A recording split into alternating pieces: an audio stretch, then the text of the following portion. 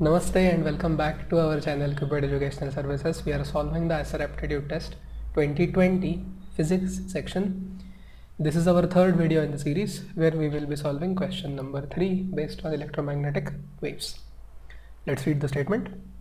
The electric field of an electromagnetic wave is given by E bar of x comma t is E naught z cap into cos of ax plus bt.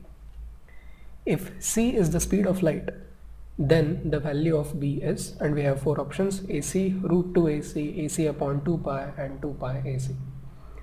Okay, so checking the dimensions of the term in every option is not going to help because every term contains the product AC in the numerator.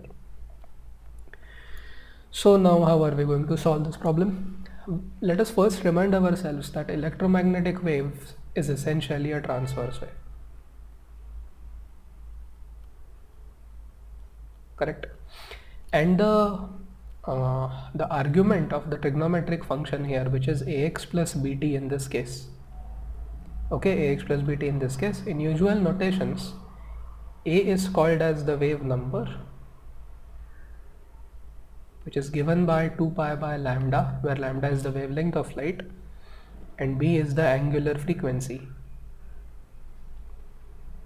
Correct. A more conventional notation for B is omega, which is 2 pi nu, where nu is the frequency of oscillation of the field in hertz. Okay, now they are saying if c is the speed of light. Okay, so c is the speed of light, so what is the standard formula? C is equal to lambda into nu. This is the standard formula which all of you might be knowing. C is equal to lambda nu. So let us now replace lambda by an expression involving a. So how much will lambda be? 2 pi by a. 2 pi by a into. Now let us go to nu.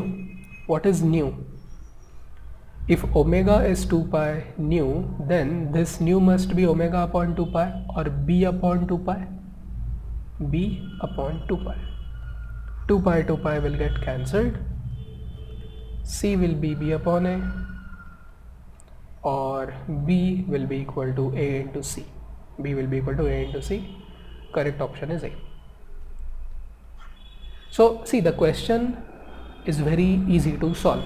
There is no high level mathematics or any mathematics involved for that matter, but you should know the fundamental equation or equations of electromagnetic wave. There is one more equation here, that is of magnetic field, not mentioned here. And you should also know what does the term containing both the spatial variable x and the temporal variable t, what does that exactly denote? What are the coefficients of x and t? And the coefficient of x is, well, we generally use k for that, just as we use omega for angular frequency. This is wave number, we call it k, but here they have called it a, which is 2 pi by lambda, and b is the angular frequency or omega. So that is question number 3.